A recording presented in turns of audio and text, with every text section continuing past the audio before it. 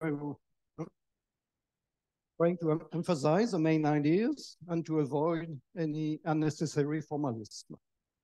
So the two main concepts are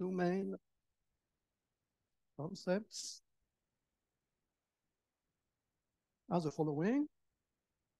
So the first one is the notion of universal effective epimorphism.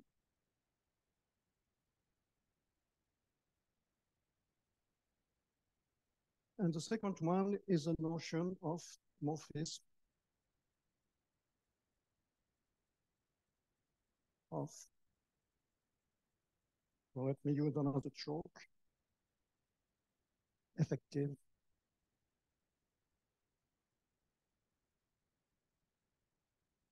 descent. So before giving the definition, just be aware that the word effective does not have the same meaning. Hmm? Well, yeah, okay. So it is just to emphasize that it's the same word, but you will see it's a different concept. Okay, so let me give the definition. So let's see, be a category with fiber products. And so for us, actually, it will be the category of schemes. And we have the following definition. A morphism, let's call it P, from X to Y in C is called an epimorphism. So this is the first part of the definition of an epimorphism. If for any object Z, the map from C from Y to Z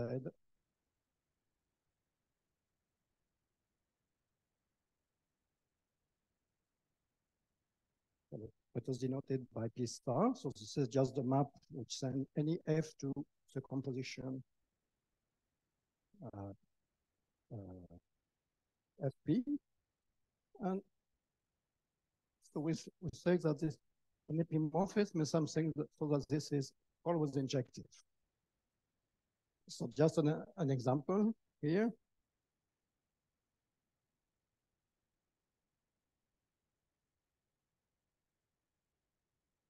In the category of sets, epimorphism is just a surjective map. It's the same thing as the surjective map. Okay, and so we need a stronger notion of epimorphism, which is the following. So let me call it 3 because there will be a 2 later. So we say that P is an effective epimorphism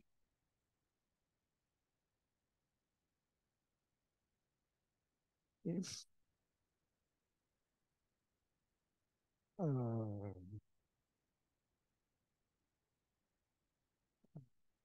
denoting by P1. So we can form the fiber product. And so we have the two projections. So P1 is a projection to the first factor, P2 is a projection to the second factor. So with this notation, one has for all Z, let us run away, then for all Z,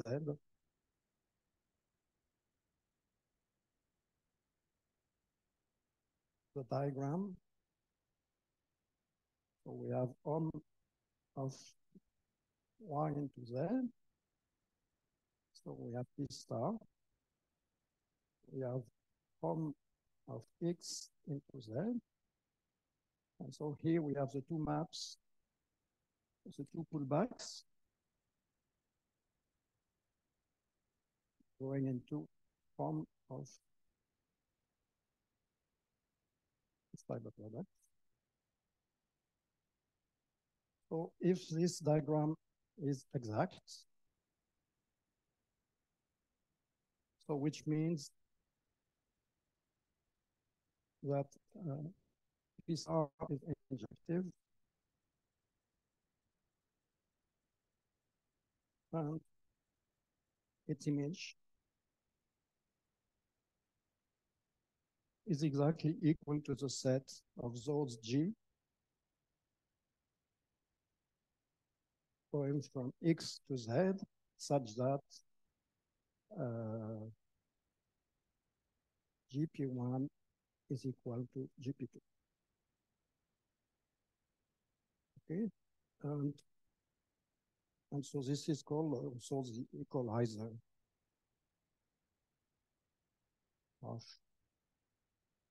P1 star, P2 star. Okay, so any map from X to something whose composition with the two projections are the same comes already from Y.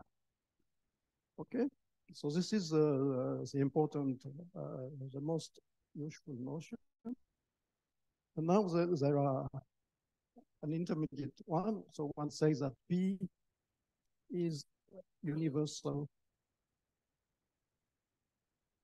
AP, and so P is univ effective AP if for any base change map y prime to y,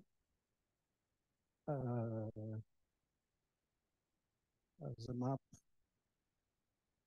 let's call it P prime, which goes from, let's call it X prime, so this is a fiber product.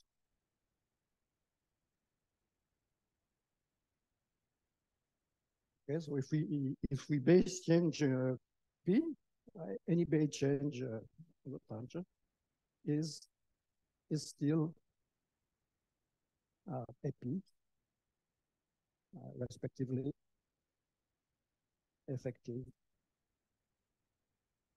AP. Okay, so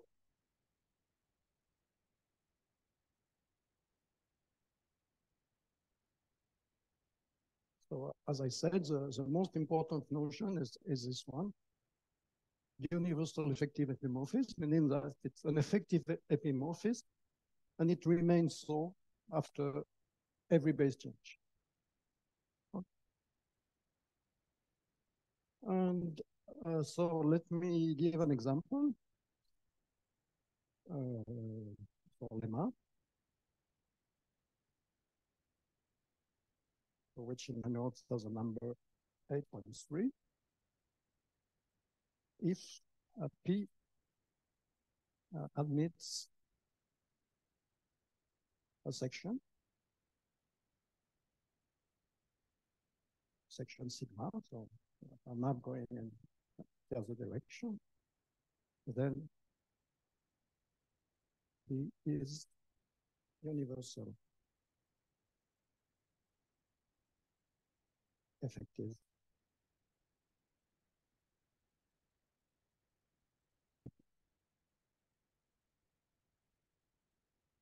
Okay, so let's prove this.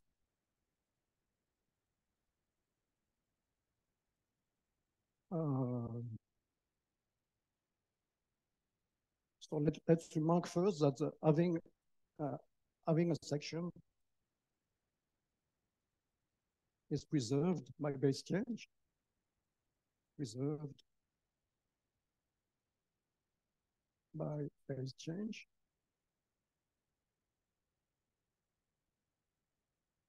So it suffices to prove that it is effective.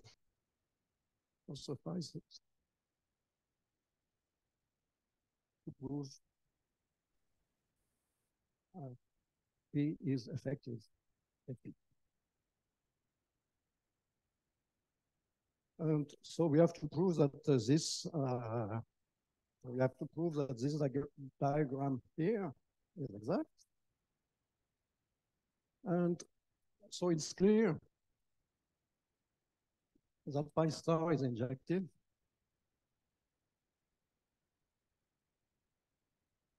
Since the composition, which is so having a section means that sigma p is the identity. So this is this. So this is the identity. So p star is clearly injective. And so we have to prove that now it is exact. So let's, so how do I want to call it? So let G from XZ such that GP1 is equal to GP2, and consider the morphism tau that goes from X to the fiber product, and so which sends any X to, so what do I want to take? X, and we project and take the section sigma. Okay.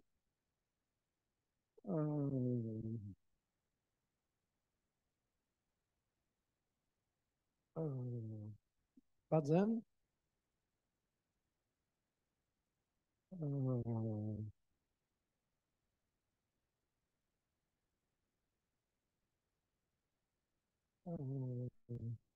then map G, we see that it is the same.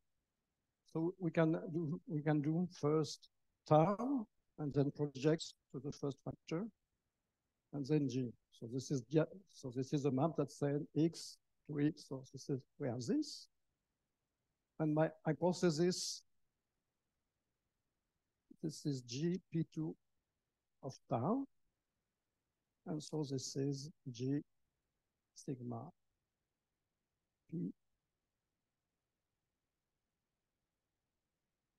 Okay, and so this is so hence G is just P star of F, where F is this one. Okay, so there is this this nice result that says that a map with a section is always a universal effective epimorphism. And now just to a spoiler for the rest of this lecture, the theorem, which is 8.4 in my note, in the category of schemes.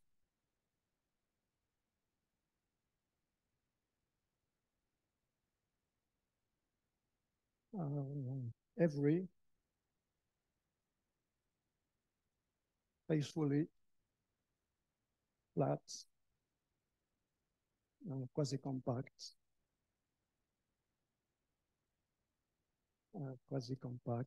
morphism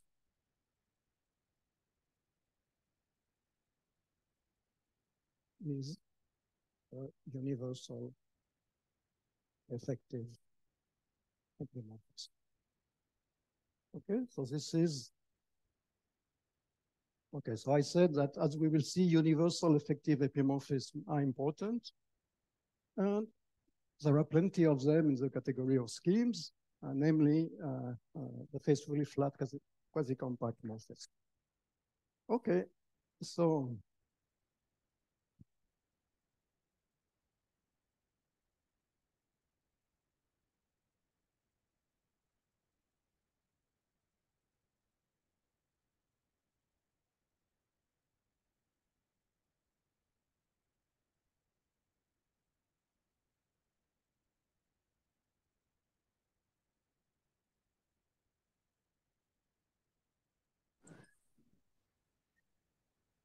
So now the idea is the following. So we consider morphism at P from S prime to S in C. And one wants to study the base change function.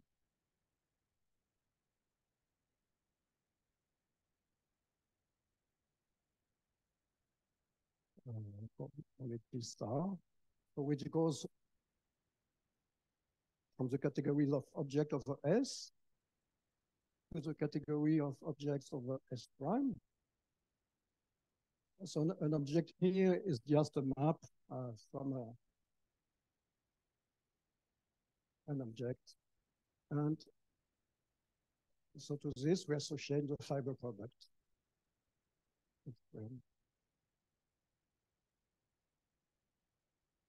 Okay, so this is the base change functor.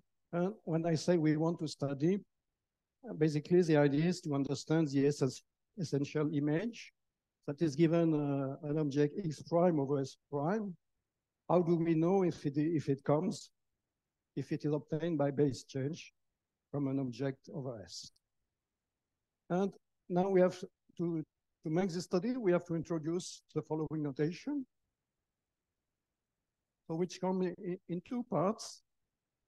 So the first part of the notation is the following.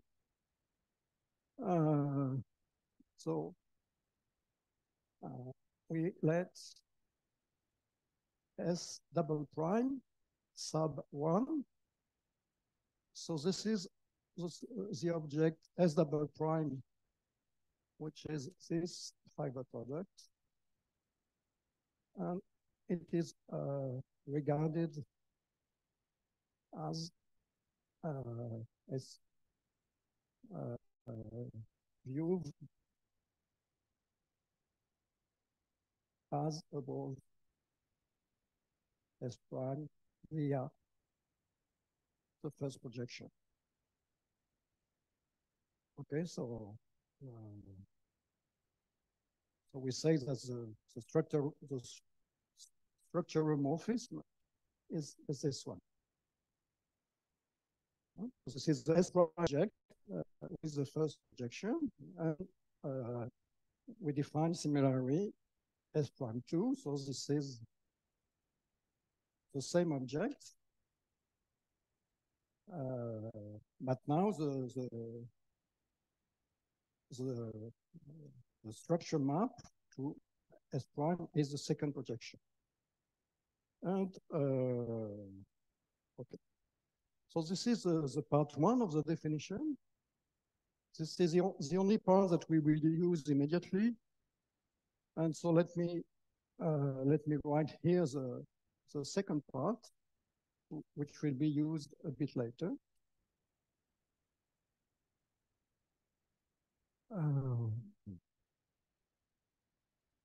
So let's do the same for the triple fiber product. So S triple prime is the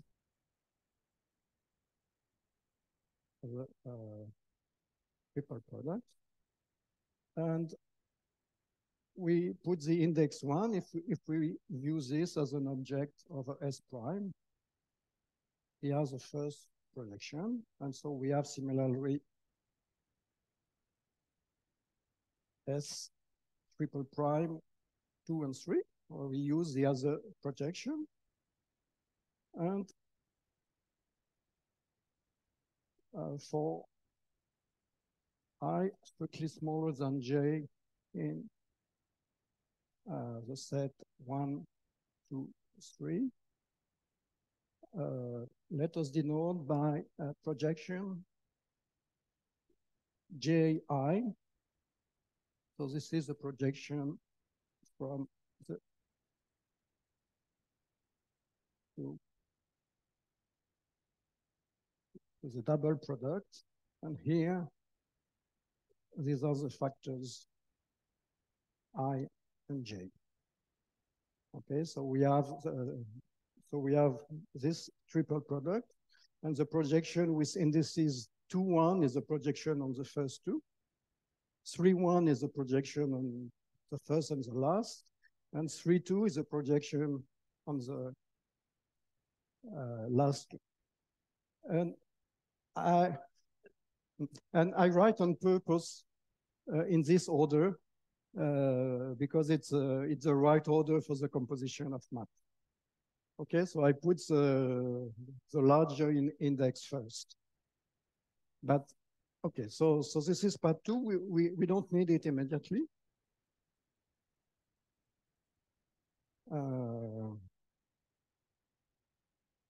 And now for any object. So an S object is just a morphism. It's just a scheme with a base with a map to the base scheme S. Also denote let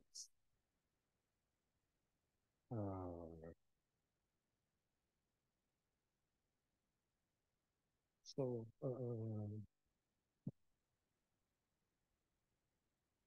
no, sorry. For any object over S prime, so let us denote by X double prime sub 1. So it is this one, which is so we make the this fiber product.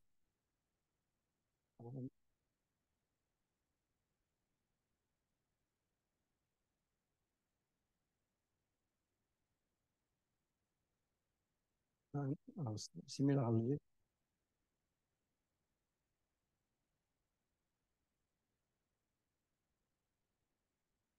we define this as X prime fiber product of S prime with. Okay, so this all look very abstract for the moment, and one may think that these guys are all the same, but actually they are not, and we will see example in a few minutes. Okay.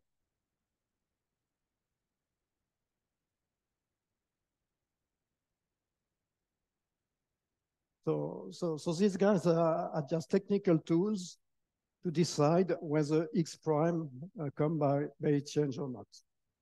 So we will see that if X prime comes is X is a fiber product of X over S with S prime, then these guys have special properties. And so this will be the opt for criterion to decide whether X prime comes from below. Okay.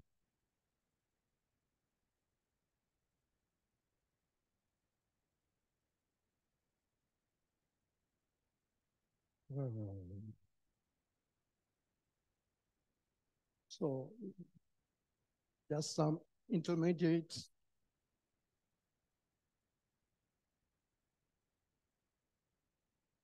vocabulary. So I'm just going to give a definition and then say it's the same as the previous one, but well, that's the way it is as both notations. So let's xy now be S objects.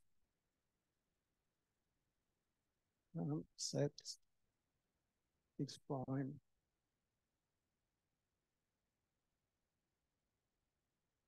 and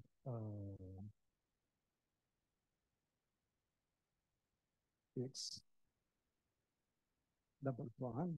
So this is X prime.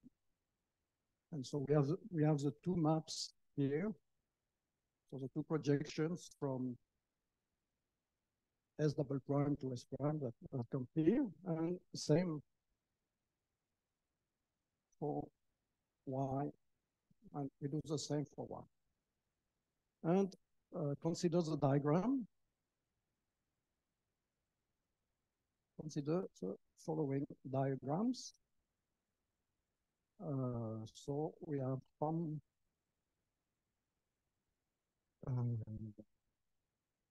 over S between our two objects. And here we have from between the base change objects. And we still denote this by P star. So that's the map induced by base change, by P, by pulling back by P.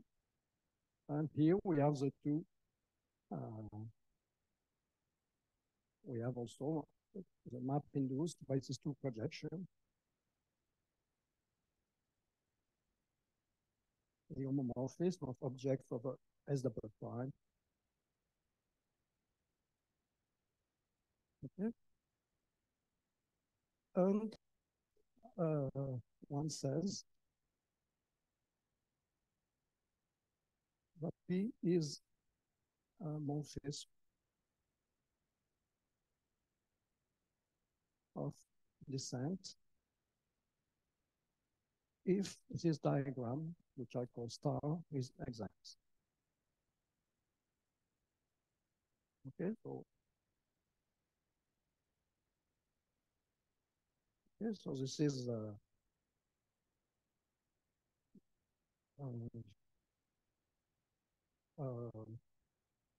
but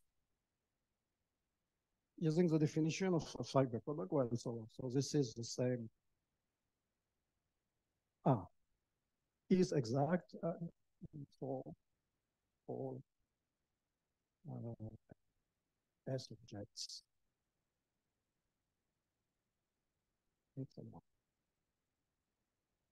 Okay. So we have this map here.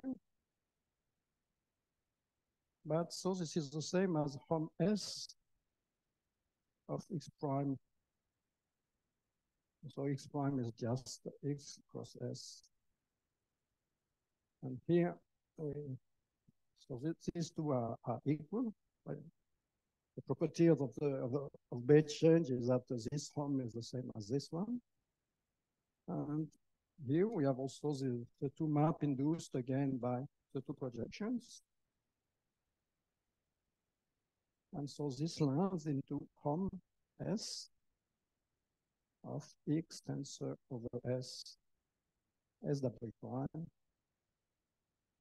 Okay. And let's call it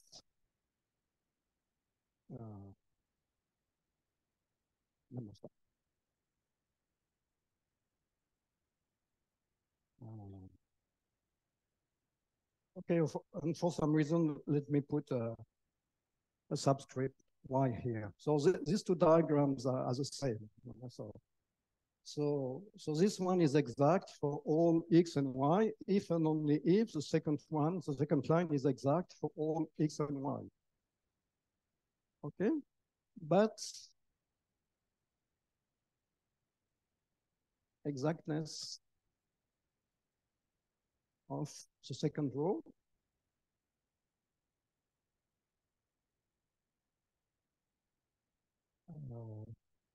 for all Y and the fixed X. This is equivalent by definition. And yeah, I forgot to say another thing. So this is also, this fiber product is also the same as this one.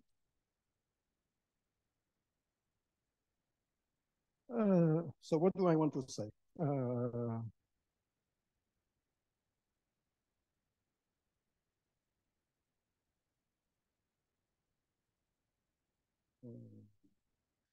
So I claim that this is the same as saying that the morphism which I call Px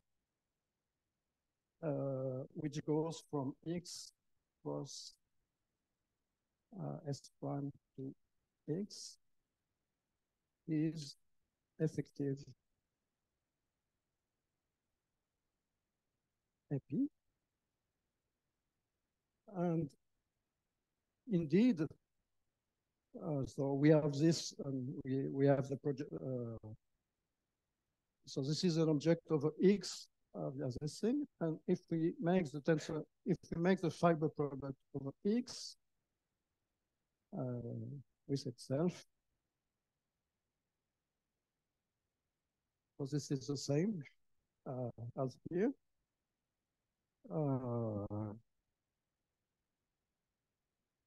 And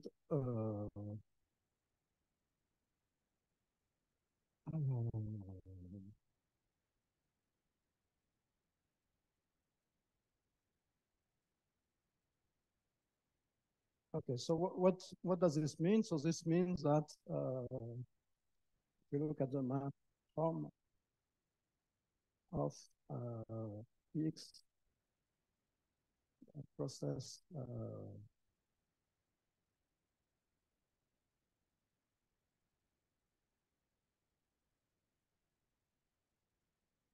XY, so this goes by this morphism to from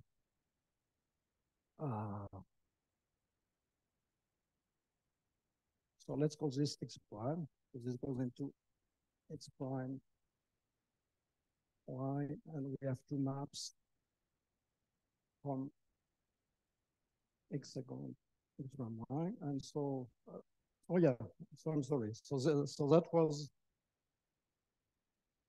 yeah. So this guy here, it's the one here. Sorry. Okay, and so this is the X double prime here, and so we see that if we fix X, the exactness of this row for all Y means that this morphism is an effective epimorphism.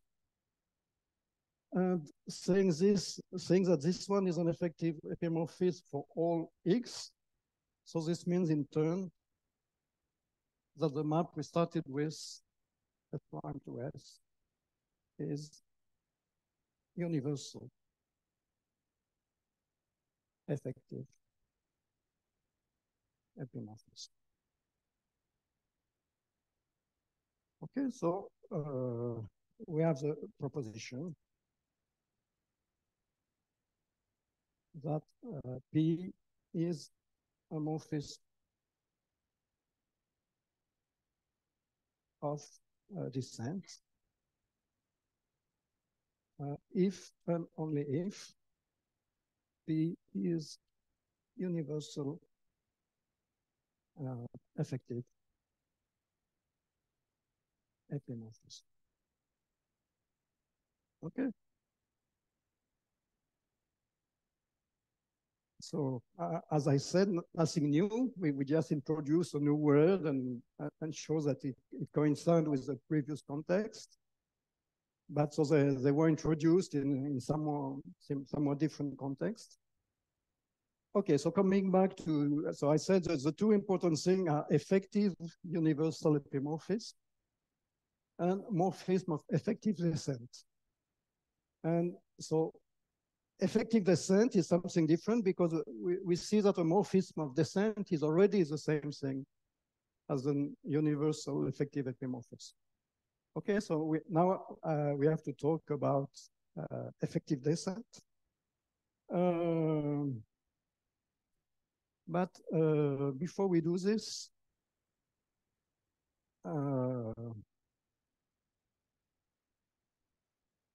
we have to define equivalence relations.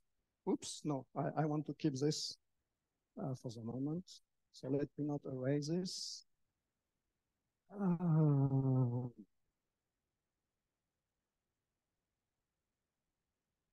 Can I erase this?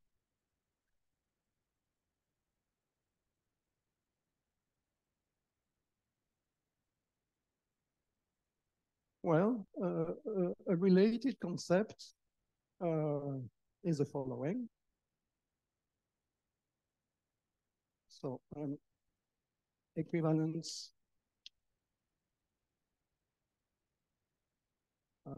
relation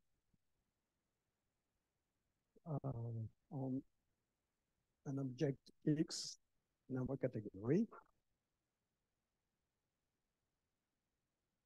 is a monomorphism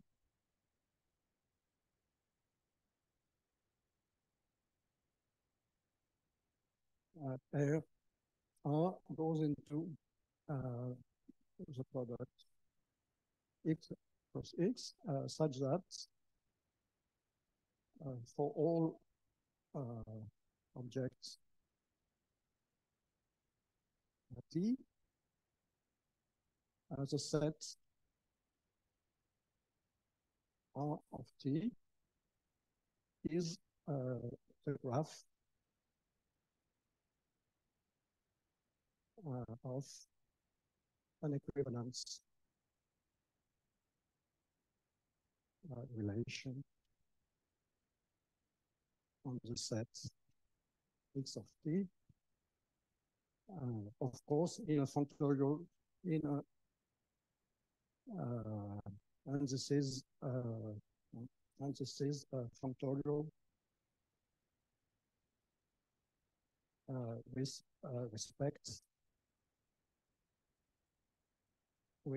respect to morphism.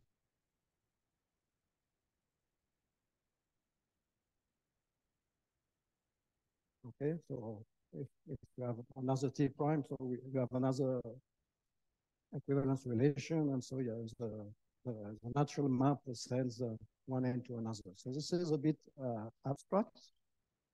Okay, and in this case,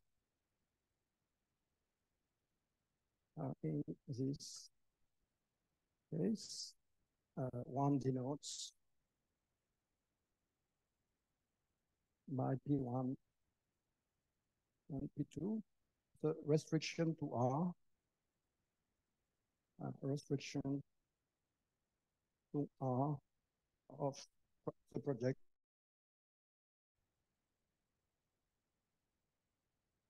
of X cross X. We have the two projections, and we denote by P1 and P2 the restriction to. Okay, so just a remark here.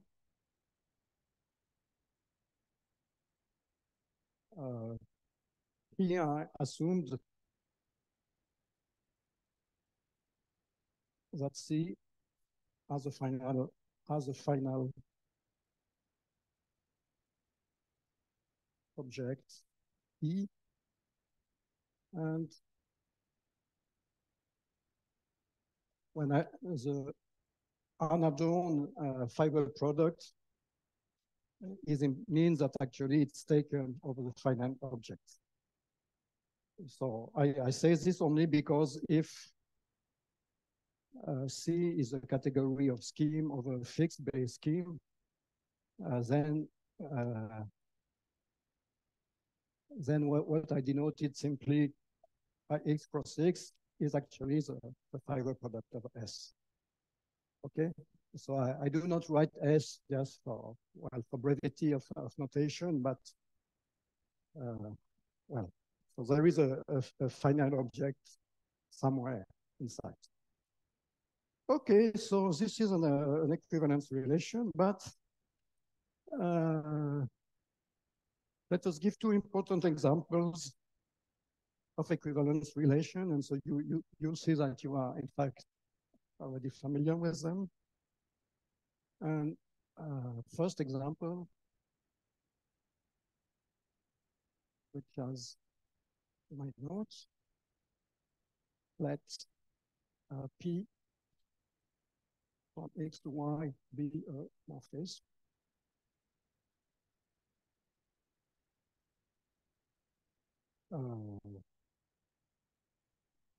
Well, I call that F. then we get equivalence relation, which we may call RF, which is actually the fiber product of the Y. And so this sits inside this column. Okay, so this is an equivalence relation for any t. And so Rf of t is just the set of all x1, x2, and x of t plus x of t, such that they have the same image.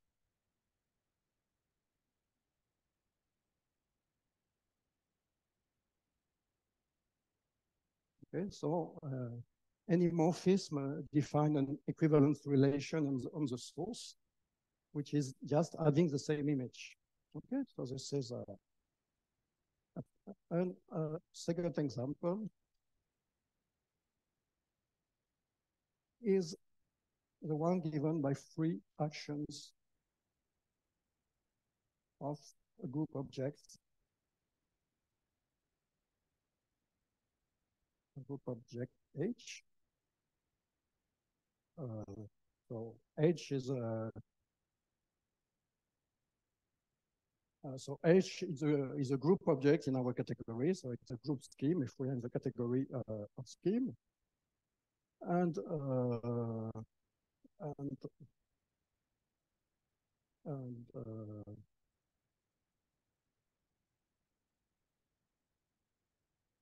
well, so suppose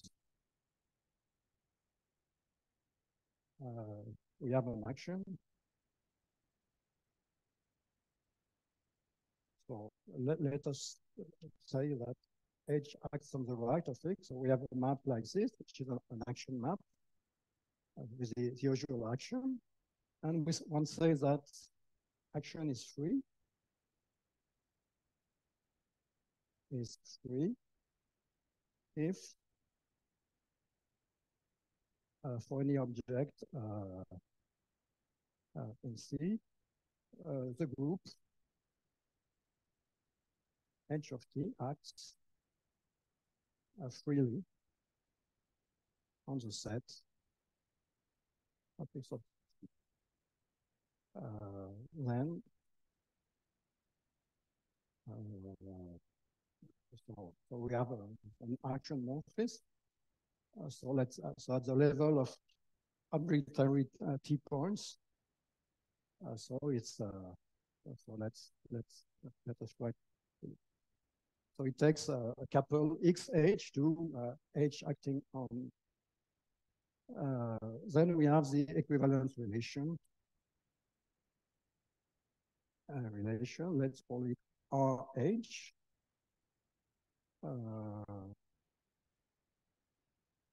Then we have an equivalence. So we just consider the image of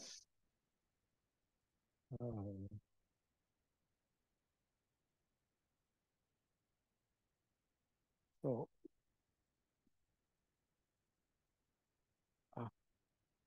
we have a monomorphism from X times H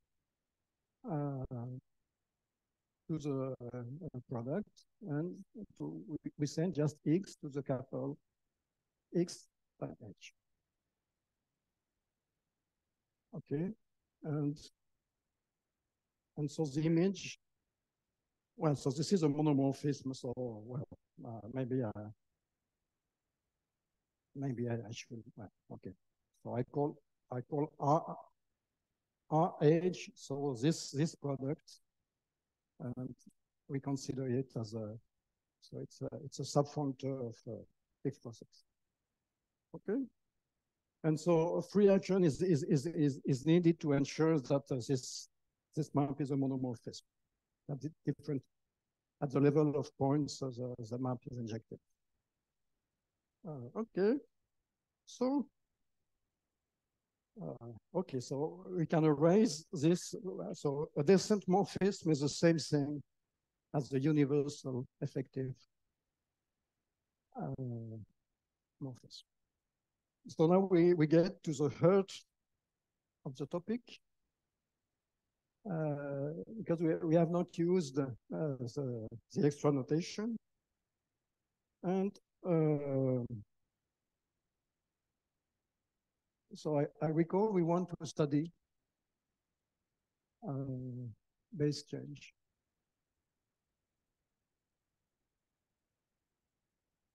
From the objects of S to the objects of S prime. So the first thing to note that if X is an S object and X prime is the object obtained by a base change, then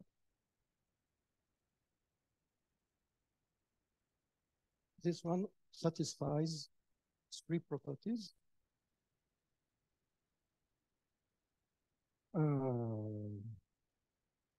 So firstly, there exists an isomorphism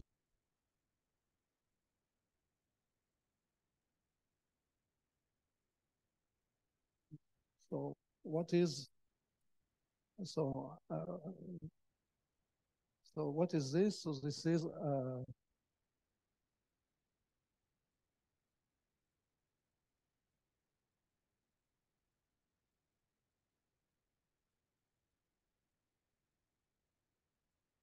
so what is this? So we have this S prime object, and we make it into a S double prime object by making this Faber product, where this one is over S prime by the first projection. But by the associativity of the fiber product, this is the same as X without making any choices. So, well, so there is just one morphism. And so this is also canonically equal to the other base change. Okay, so, well, so there is a canonical isomorphism between the two pullbacks. And if we denote by delta the diagonal map from S prime to this fiber product, so this is S double prime. So this is both are schemes of S double prime. So we can pull back this over S prime. Then we see that the pullback of this is just the identity morphism of S prime. And the third thing,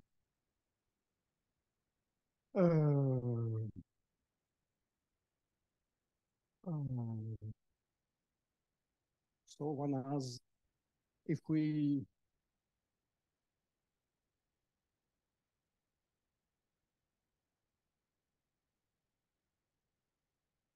so we have this isomorphism between the double products, and if we pull this back by the projection,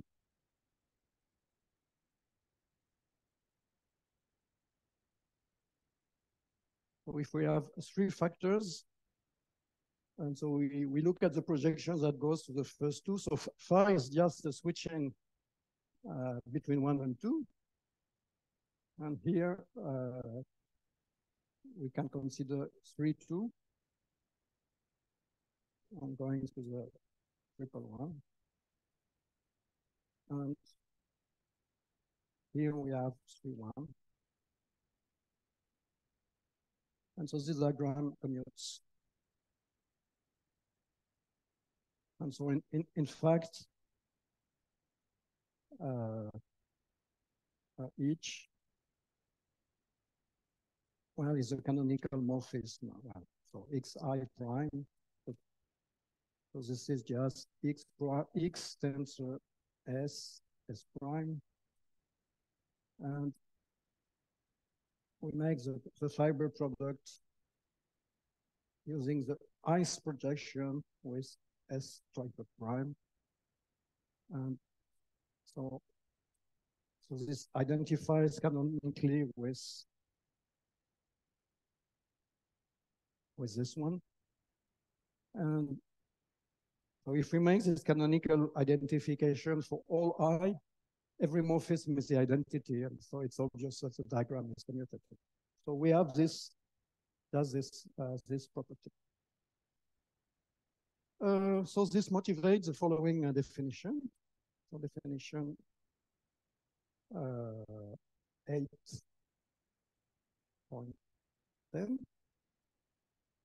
And so the first part of the definition is that descent datum on S prime objects X prime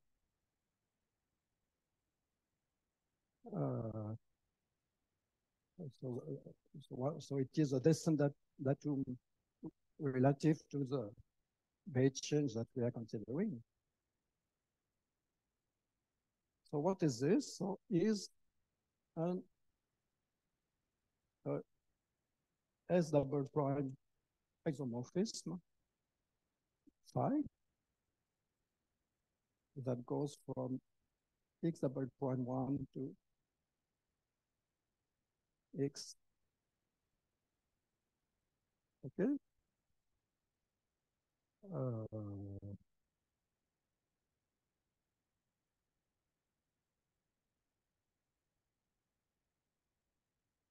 Yes, or let me recall here that here, so this is X prime, which is an object, and so we make the fiber product using the first projection with S prime. So we want an isomorphism with the other guy.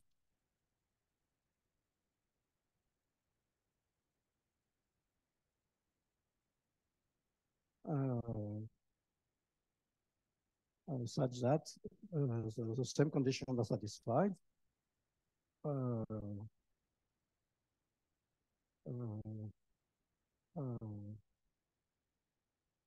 Such that the so-called cocycle condition holds, that is, this pullback is equal to the composites of the other two.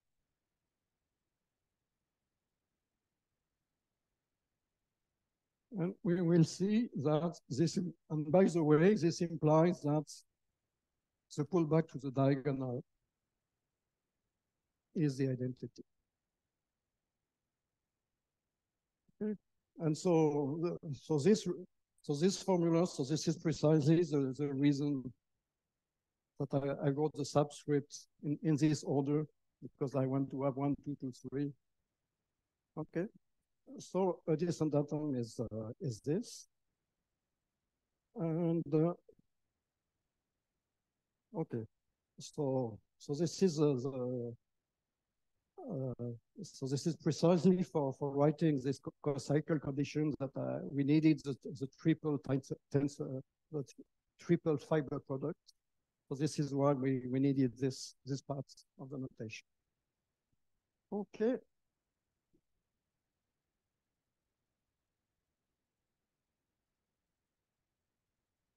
And again, this looks very mysterious. So let us illustrate this.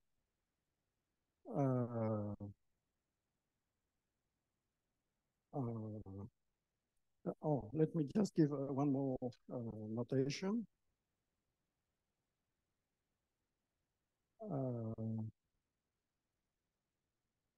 And so there is obvious, so there is obvious notion of a okay. There is an obvious notion of morphism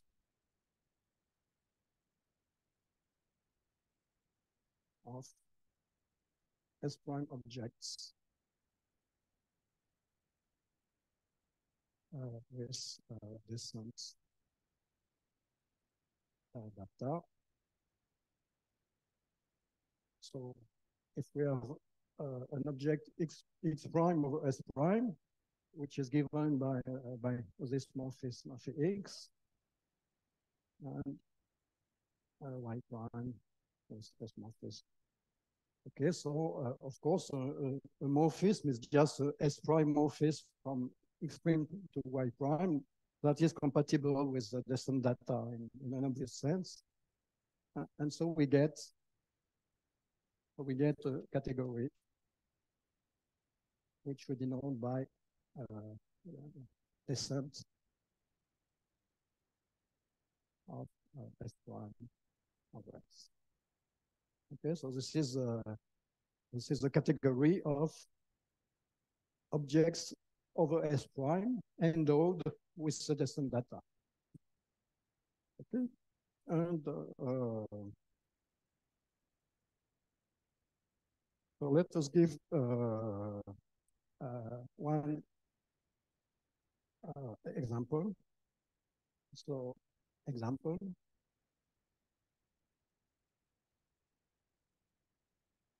So let's S prime to S be a Galois covering. Galois covering. Okay, with group gamma.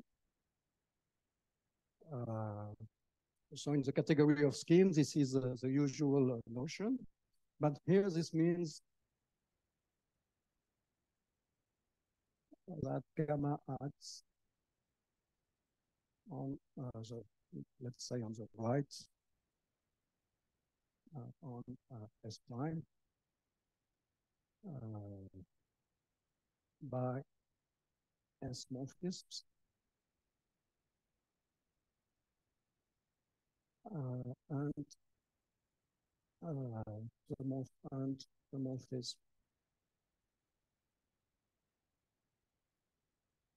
So if we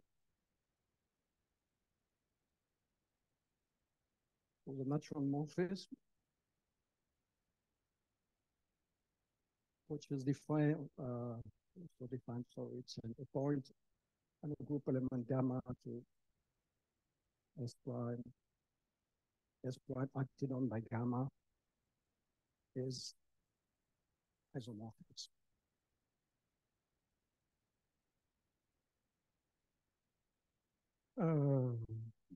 Okay.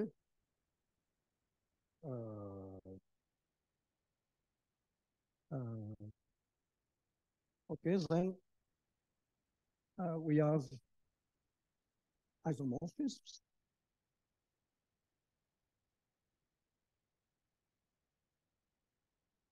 So in which order? So if we start with S prime times gamma, so we can go to S prime plus S prime plus gamma. And we can go to S prime plus S prime plus S prime. So here the fiber product over S. And so the map is just if I have S prime and two group elements, gamma 1, gamma 2. So we apply this isomorphism on the first factor. So S prime gamma 1. This one is unchanged. And this one now goes to S prime acted on by S prime gamma 1.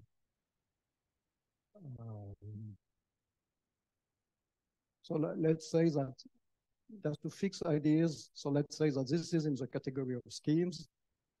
And so let's say that this is for RB tori T points. Okay, so this is a morphism defined at the level of arbitrary T points by this action. Okay, so and so hence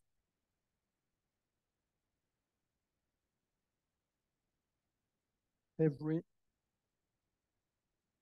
T point of the trapper product is of the form as above. So it is some S prime acted on by gamma R, by some gamma 1, and then the same one acted on by some gamma 2. Okay? Okay. Hello, a question.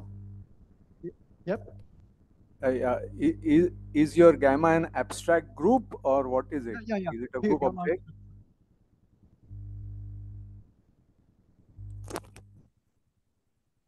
Yeah. So just think of the category of scheme, and you have a finite etale map of scheme, which is a Galois cover in the usual sense, and gamma is a usual gamma, the usual Galois group. So just think of this case, just a field extension if you want. And now let's now consider S prime objects X prime. That is, so we have a map F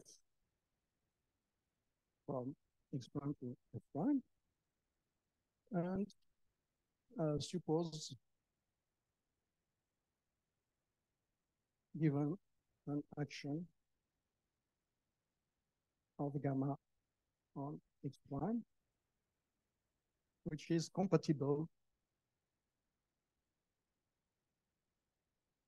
with action on S prime. So this means that the obvious diagram, okay, so we have an action like this, and so we have the map here. And here, so this project to S prime. And so that was the given action. So this is a given action. And so we want these two commutes. And so at the level, so this means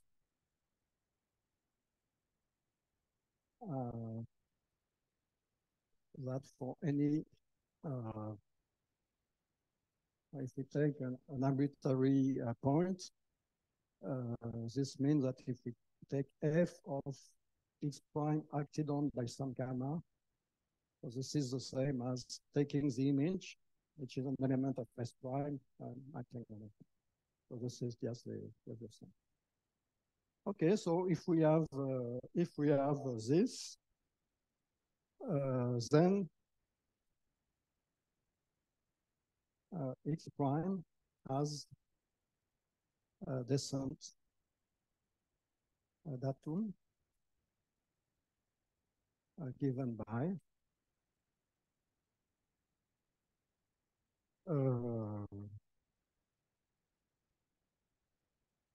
so I want an isomorphism from X prime tensor fiber product with this one with F1.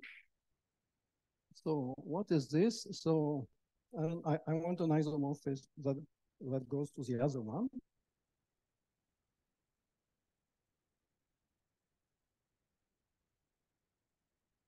And so what is this? So what is the point here? So it's a so what is an arbitrary T point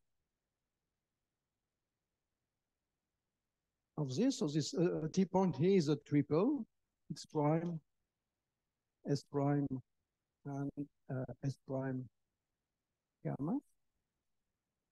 because we use this identification that any element of S double prime can be written like this. And the product is over S1. So this means that this triple has the properties that X prime projects to S prime. And there is the obvious action map of gamma. So this goes to X prime acted on by gamma, S prime gamma. And now, so this one has the property that with the image of X prime is S prime gamma. Okay, so this innocent looking isomorphism is in fact quite important because it means that you can do whatever transformation you want inside X, provided that it keeps the element of X prime, which is over the first copy of S prime. It has to go to an element which is over the second copy. And so if we have an action of this abstract group, so you see that this gives you an isomorphism like this. Of course, the inverse is isomorphism is just, well, you take gamma inverse instead of gamma. So we have this isomorphism, and of course, it satisfies a cocycle condition.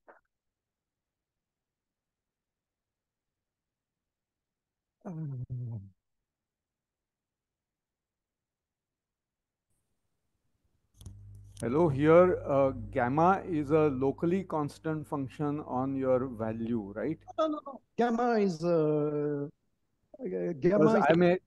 I may take valued points where the t is disconnected, then I'll get gamma locally constant is what you will want. No.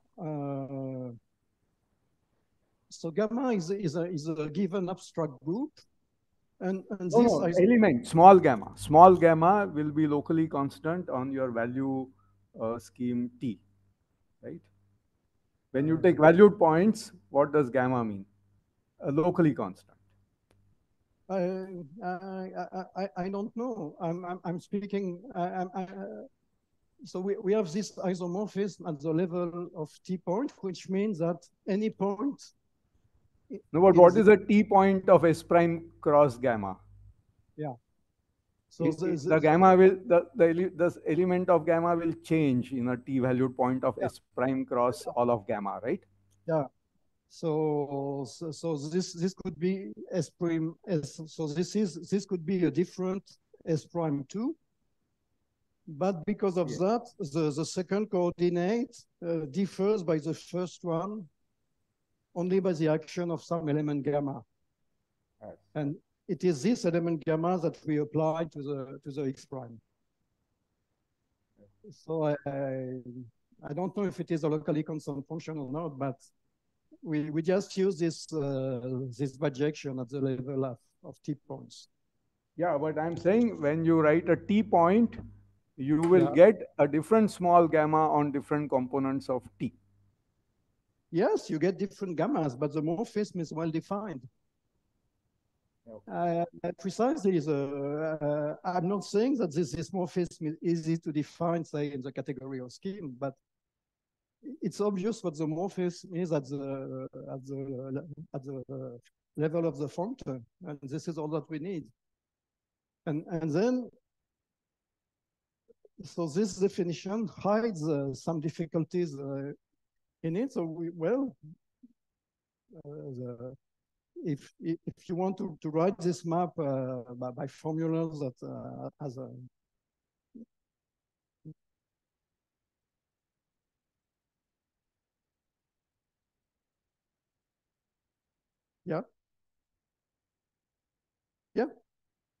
So we have this action, so which means that at the level of T points, the group gamma acts on the set S prime of T.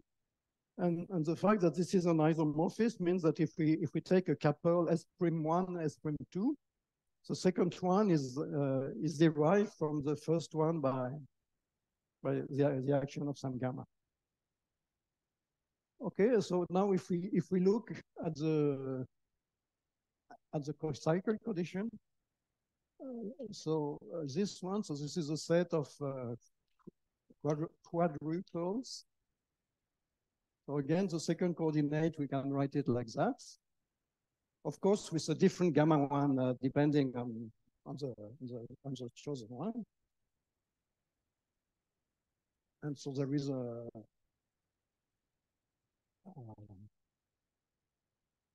and so X prime is over S prime. And so we just go to X prime gamma 1, S prime gamma 1, S prime gamma 1, gamma 2. So you see it is a morphism of a S triper prime. That is, we do not change this, but now this one is over this factor. And so this is the pullback.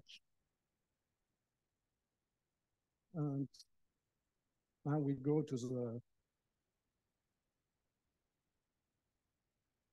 it is from this one we go to X prime acted on by gamma 1, gamma 2, S prime gamma 1, S prime gamma 1, gamma 2. So we have this map, and now this guy is over the last one. And so here we have. And so we see that the cross-cycle condition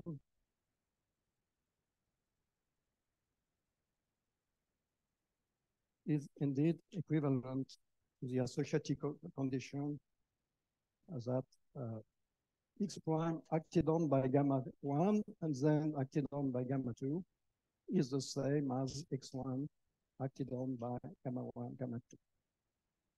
Okay, so maybe this makes a co-cycle condition more natural.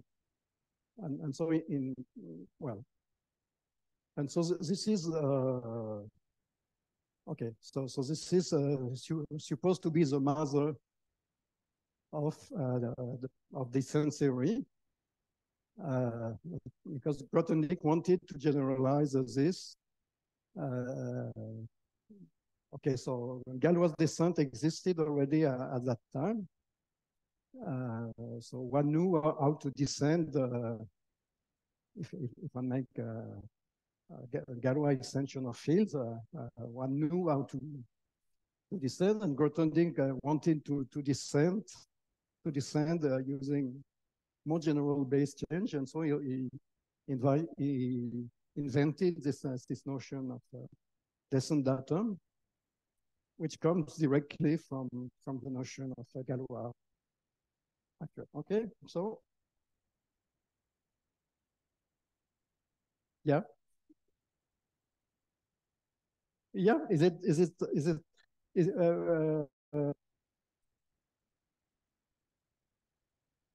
what is oh yeah, but in another context. So yeah, I think that she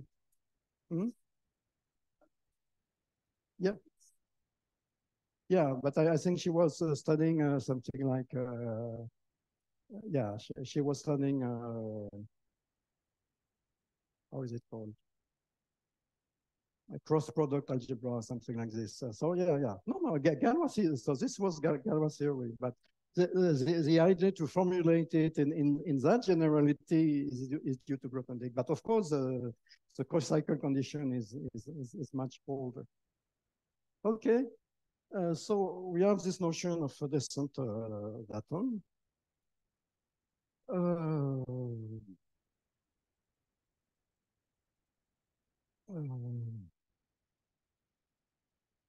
Okay, so let me just add one remark. So three things are equivalent, that P is universal effective epimorphism. So we have seen already that this is the same as P is morphism of descent. And the last thing is equivalent by definition. That's the functor P star, which goes from the category of S objects, not to the raw category of S prime object, but to the category of objects of S prime object equipped with a descent data is fully nice.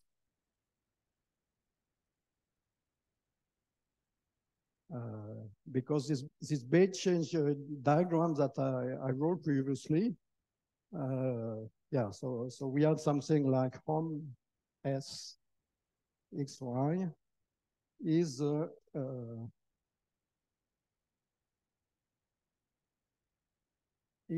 co-equalizer of these two maps.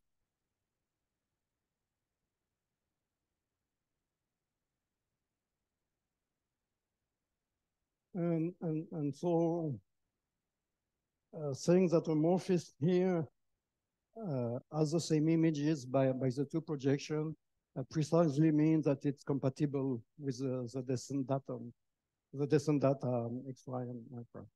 So being a descent morphism is really the same thing as, so this means that the base change functor from this home to this home, yeah, so this home does not go to the full home in the category of S prime object, but it goes to the subset, which by definition is called the home in the descent category.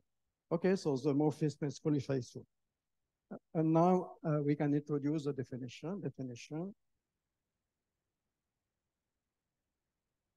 So let P from S prime to S be a morphism of descent.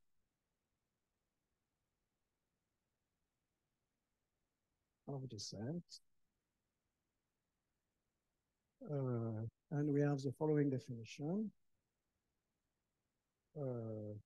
On S prime object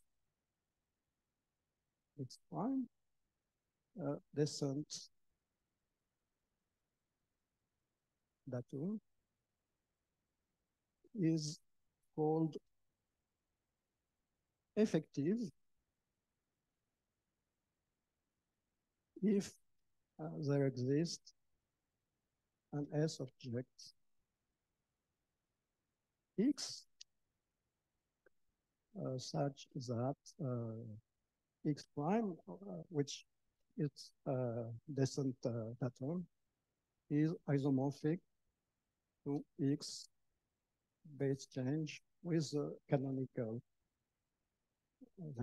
descent data, which I described in the case for this. Okay. Okay. So descent data is called effective. So the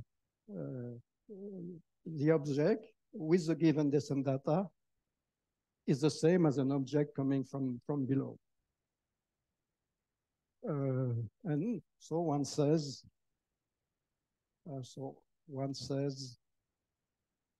P is morphism of effective descent if every descent datum on every X prime over S prime is effective.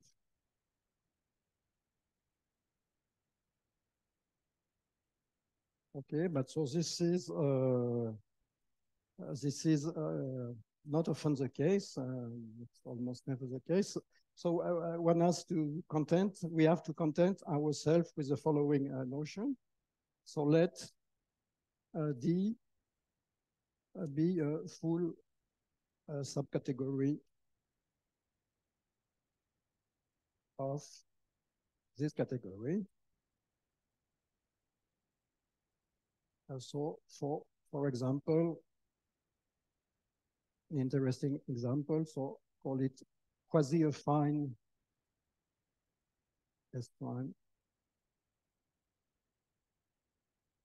So this is all the objects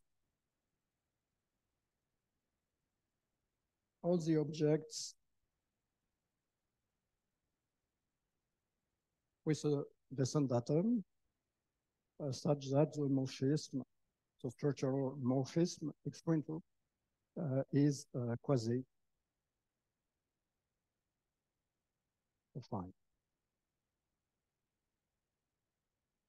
Okay, and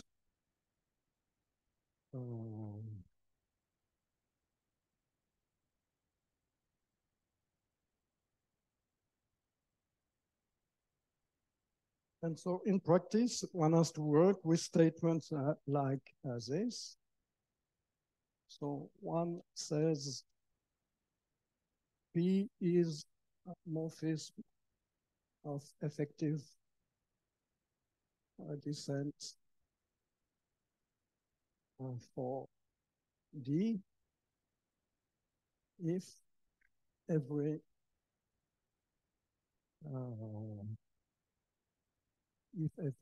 descent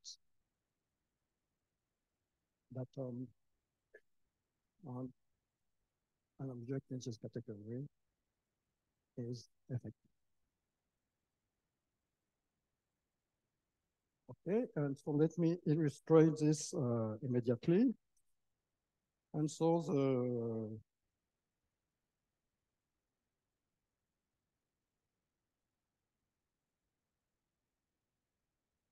the basic theorem is the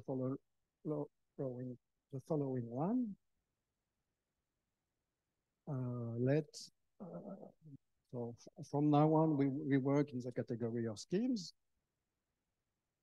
and consider a morphism P from S prime to S be faithfully flat and quasi-compact.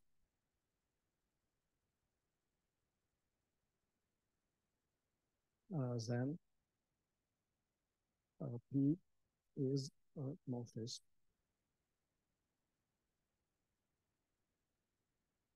of effective descent for the category of quasi-affine.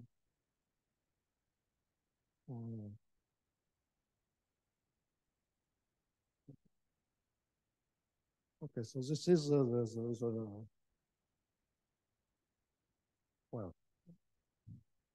is the first basic important result of the theory.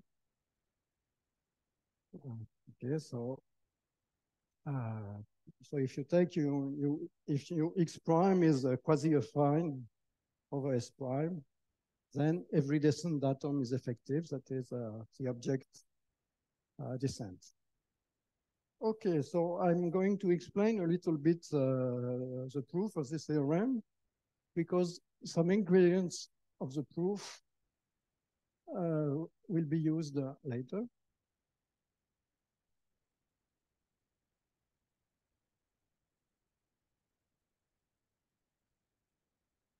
Okay, I will stop in 10 minutes, less than 10 minutes. And so if I don't, you stop me. And one of the following important technical lemma. So important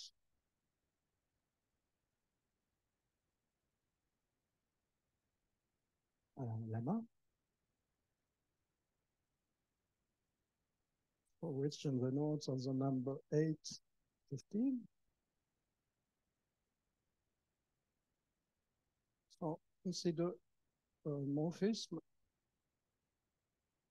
V and U with, then we have so if the composite is a universal effective APIM. So let me write this in a more suggestive way. So U, V, P, U, S, and here we have a composite. So U composes V. So if the composite is universal effective, so is U. And secondly,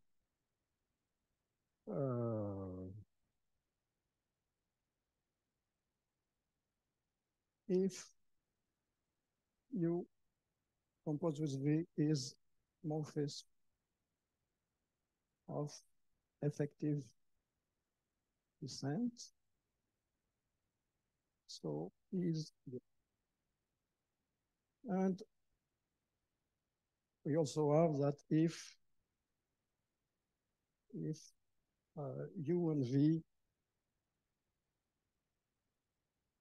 are universal effective morphism, epimorphism,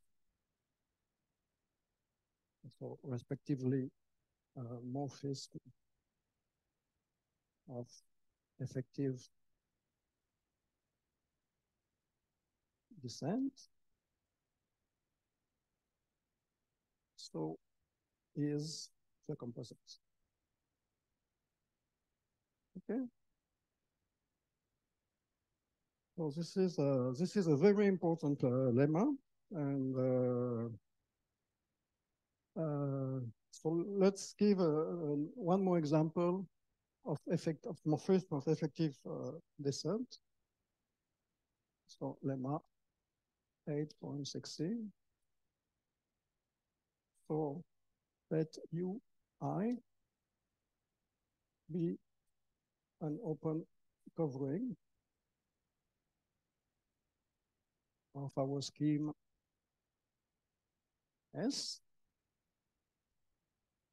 and let T denote the disjoint sum of this open subset. Then the morphism is a morphism of effective descent.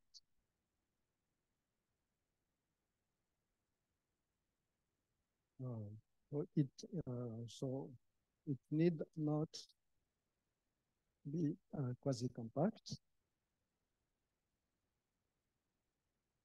Okay, so one has to remember that fpqc morphisms are good, but they are not the only one. The Zariski coverings are also good. And so, well, this is okay. So what is this the fiber product? So this is just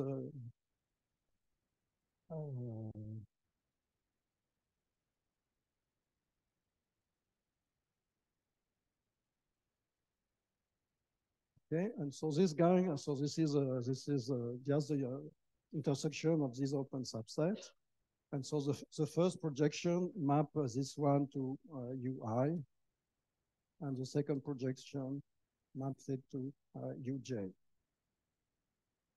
Okay, so we have this morphism here, and so we take a scheme X prime over this thing. So this means that we have a disjoint union of schemes over the UIs. And in this case, what is a descent datum? A descent datum relative to this morphism. So this is just the usual gluing data on intersections.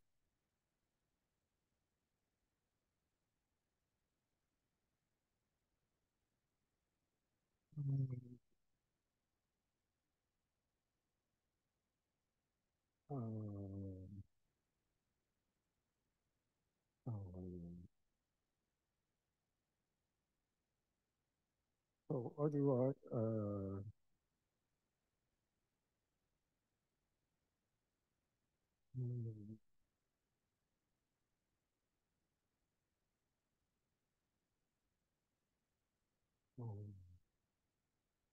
Well, they're not really intersectional, but so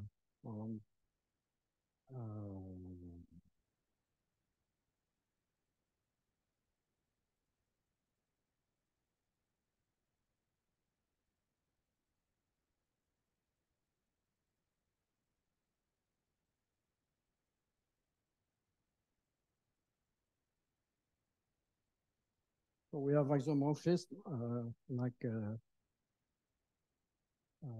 these ones, and so this amounts to giving an isomorph. So this amounts. So we take this scheme over the intersection uj ui intersecting into uj, and considered as a as an open subscheme of this one. And so you are given an isomorphism with the same, let me write it in the other section. And so this one is considered as an open subscheme of this one. Okay, so you have this scheme. So you have the open subset which lies in each open subset lies in two different UIs. So you have this open subset, and the send data is just given isomorphism like this, which satisfies the usual associativity condition. And so the xi glue to so they glue together to a scheme of x. And so there's a restriction to the various open subset of a good honest scheme of S. Okay, so this is a trivial example of descent datum, but it's an important one, and so we will use it together with this important lemma in the next lecture to give a sketch of the proof of this important theorem.